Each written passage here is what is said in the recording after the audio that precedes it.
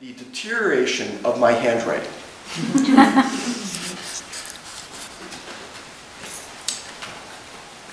I got a D in handwriting in the 3rd grade. I'm an old man now. That failure continues to haunt me. I saved all the letters from girls who said they loved me. As I look back on them, I can tell the ones I liked by the handwriting alone. When that girl from Princeton Junction drew hearts to dot her I's, I lost interest immediately. I also hated her loopy cursive. Tiny, precise script in real ink on elegant paper gave me deep pleasure, not scent, sealing wax, color, or watermark. As I became a man, I worked on improving my handwriting. Its sloppiness infuriated me. It was too revelatory. I stopped writing letters on pilfered bank deposit slips. I sprung for better pens. I adjusted my thinking to maximize the purity of my hand. The better my handwriting got, the straighter I stood. I filled 1,000 avid notebooks. I took a mistress. My handwriting became my immaculate paramour. But recently, I've noticed I can no longer hold a pen with brash panache. My journals have become slapdash embarrassments. I open them to random ugliness. I don't have the solace of the integrity of the handwritten alphabet. Sterile emails and obvious fonts assail me. I don't fall in love anymore. I wish my hands could still carve the cuneiform of beauty on the waxy emptiness of thought. But all that's left me. What is left me? The precise boredom of processing processed keys. This poem is called We Don't Need No Education. You were sitting with your vexed complexion, your dour shoulders, your hoarse aloneness, in the front row of my English for Unwed Mothers class. And I hadn't yet read your essay on miscarriages of injustice, nor had you read Montaigne's that men are justly punished for being obstinate in the defense of a fort that is not in reason to be defended.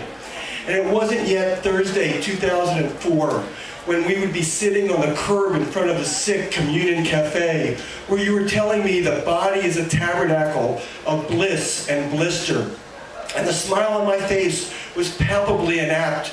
And I blurted out, there's an ill energy that emanates from your precise heart that I find attractive, to which you replied, editing me with the surgeon's cruel disinterest, you mean I have an attractive ill energy? And I said, yes, that's what I mean, though that wasn't at all what I meant.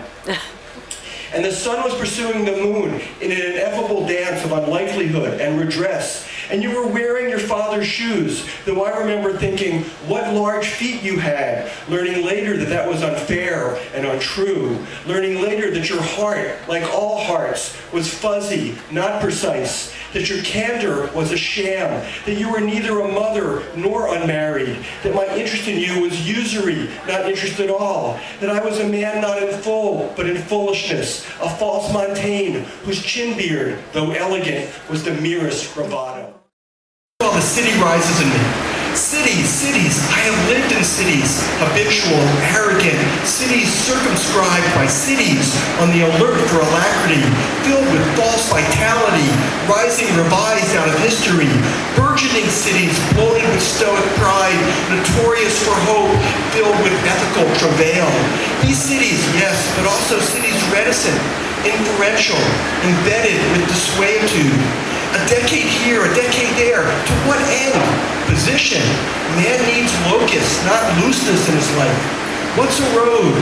A swift excuse for a city at each end. What is not a city? Nothing. Socrates lived in a city.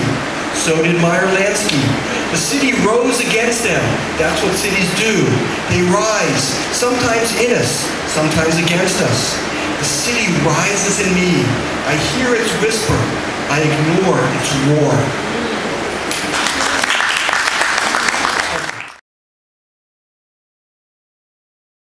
This next one is called Four Noble Lies. When Carlotta left me, I cried into my soup. I shriveled into harsh mathematics. A decade later, I was living on Iowa Street with Karen. She had goldfish and good taste. I loved her for her fleshy neck. We drank sinewy Dos Equis and played mahjong. In March, I developed that cruel facial tic. That precipitated the divorce. At the thought of losing her, my heart contracted into a span. But I knew one day I'd replace her with a brutally neutered cat. This one is called Ribs. Ribs or ribs? Ribs, R-I-B-S. Man reached into the carcass of the Lord and tore Satan from the rib of God. The mountains of humility went silent. The rain of regency dried its eyes, and the clouds of unknowing began to know. Snow, masquerading as kindness, ballooned into bombast as the world washed its hands of worldliness. Then indifference, stiff as a wombat penis, stirred and woke from the dream of cascading penury. I am imbricated by the slabs of dead ideas. I am teased by vaults of no gold. Ghosts hold me to votes I disavow. There is a formidable hole in the latent sky. It takes all my strength not to worship it. Thank you.